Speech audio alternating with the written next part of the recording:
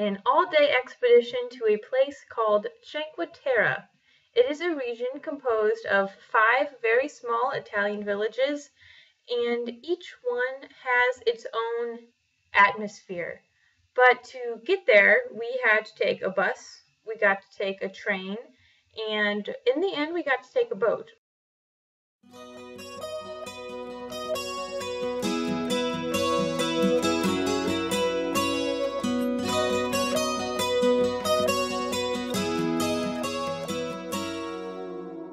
We are starting our Cinque Terre expedition. We're entering town number 1.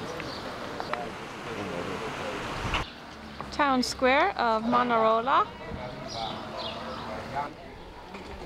They keep rocks on the roof so the wind won't blow it away.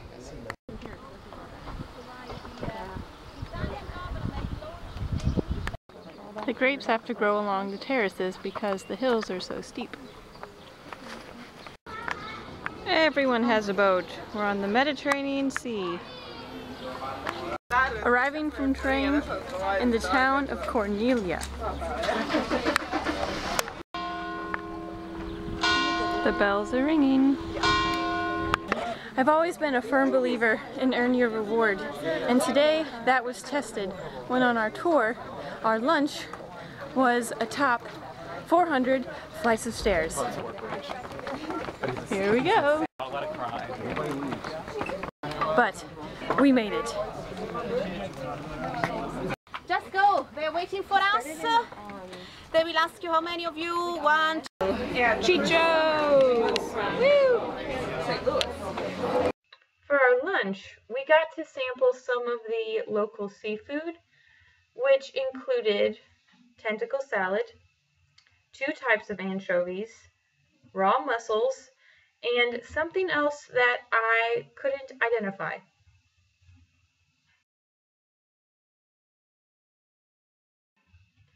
I am glad to have experienced them, but might not recommend every one of the choices. However, we also got to sample some pasta with a homemade pesto sauce, noting that pesto originated in this region. It was no doubt the best that I have ever tasted. Here in Cinque Terre, they take great pride in their lemon trees, which is one of their main exports. Look at the lemons! They're huge! From Cornelia, we climbed up 2.5 miles, and when I say up, I mean up, to the next town of Vernazza, and the hike was long, but man, it was well worth it.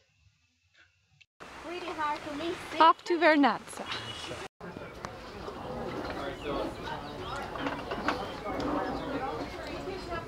In Italy are olives for the olive oil.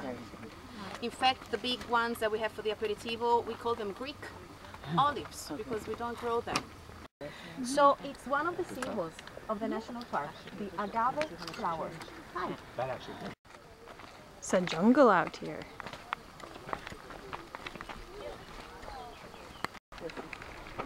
No words. No words. Don't forget to look behind you. And there's our destination. Down there at the bottom. On our way down to the 3rd city, we happened to cross a restaurant right on the terrace, right on the cliffs.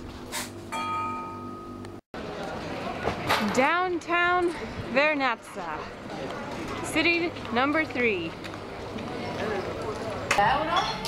You say bruschetta. Vernazza is made up of one street. The beach is at the end and then the train station's at the other. Of course, I'm at the best end, the one with the beach.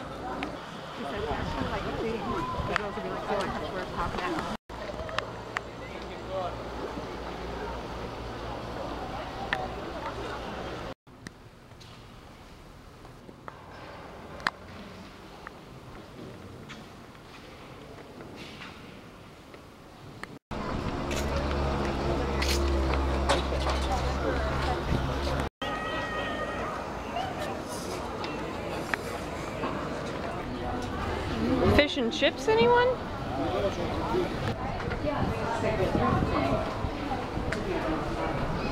We have ordered the flight. This is a sampling of the 5 wines from the 5 different cities of Cinque Terre. Really good with what doesn't work. The controlled climate due to the mountains and the Mediterranean Sea make this region very fertile and very ideal for growing flowers. Here comes the sun, doo-doo-doo. Here comes the sun, and I say it's alright. Little darling, it's been a long, cool, Taking that view.